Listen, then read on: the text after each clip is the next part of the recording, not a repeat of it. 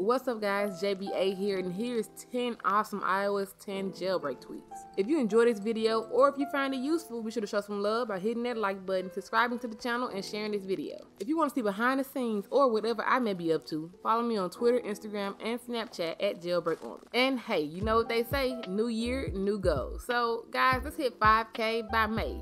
Let's get into it. iCleaner Pro is the tweak that allows you to clean up the leftover debris and unneeded files from your device. With this tweak installed, I've cleared up to 2 GB of space on my device, and I hardly ever mess around with any of these settings here. I simply just select clean and let it work its magic. Now, this tweak allows you to add animations to your springboard. Unlike Cylinder, this tweak is not free and has much less options to choose from, but it is one that has been around for a while if that counts for anything.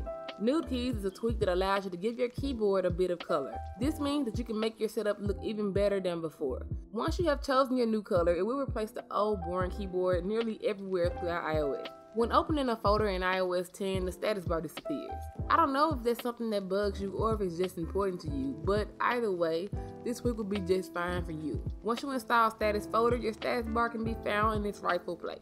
Date in Status Bar allows you to have your date in your status bar. There's no options to configure and it's not flashy or anything, but it is a tweak that I always keep on my personal device.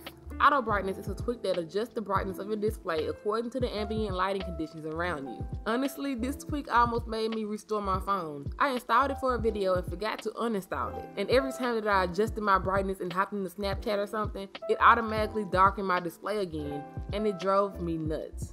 Now, this tweak is just for kicks and giggles, and it does absolutely nothing aside from look cool. If you've ever used Google Plus and have seen the animations that occur when scrolling and actually liked it, you can install this tweak to get that very same animation in your settings app. That's it, only your settings app. Cream 2 is a tweak that allows you to change the color of your toggles in your control center. You can choose any color that you want from the color wheel, and you can even enter your color manually. Circle icons is probably the most exciting tweak on this list. It allows you to have circle icons inside of your settings app. Yep, that's it. Cool, right?